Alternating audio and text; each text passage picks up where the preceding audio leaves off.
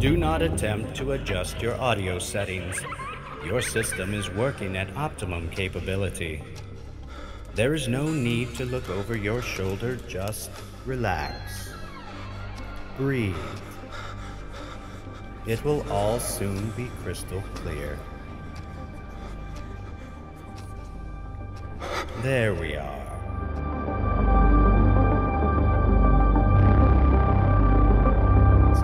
True Horror Stories of Texas, Sighting of La Llorona.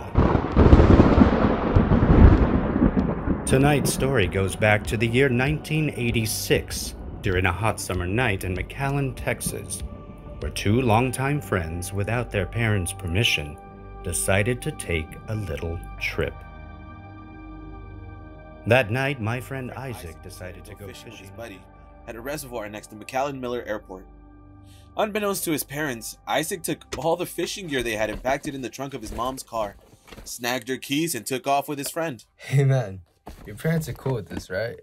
We're not gonna get in any trouble, are we? It's all good, dude. What they don't know won't hurt them. Oh man, you're crazy. Rock on, man.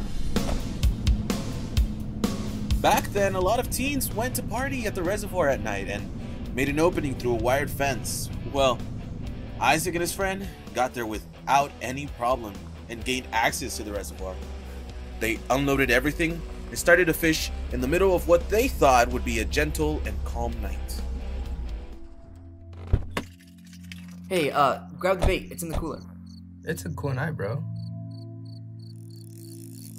After some time and no bites, they noticed an eerie quiet fall over the night as if all the wildlife had left the area.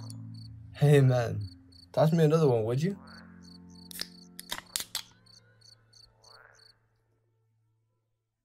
Do you hear that? Hear what? That's my point. What happened to all the frogs and crap? I don't hear anything anymore. It's like they've all left. At that moment, a white mist started to form in the middle of the reservoir, and Isaac stared at the mist as a silhouette began to form. What the heck is that? I don't know. After a few seconds, Isaac starts to make out the shape of a woman floating in the water, gliding in the air with a long, soaking wet dress and flowing black hair. Oh, heck no. Isaac, come on. His friend, scared to death, quickly heads for the car. Isaac freezes in terror, his arms and limbs unable to move out of pure fear. Isaac, come on, man. Get out of there. He begins to breathe heavily as the lady in white stares directly at him.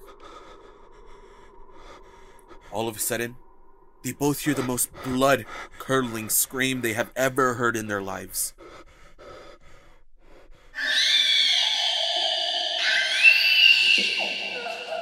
And as the specter got closer to the edge of the water, Isaac snapped out of it and ran to the car, got in it, and punched the gas pedal as hard as he could, leaving out of there.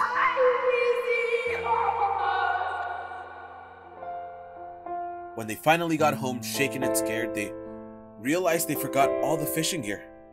But they were too scared to go back and get them. Thinking back on it now, I remember Isaac telling me that their lives were much more valuable than all those material things. And one thing's for sure, they vowed never to return to that place again.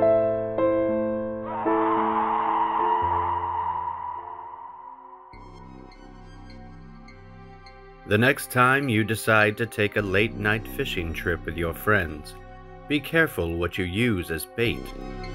You never know what you might end up catching. True Horror Stories of Texas. Until next time, stay spooky, my friends.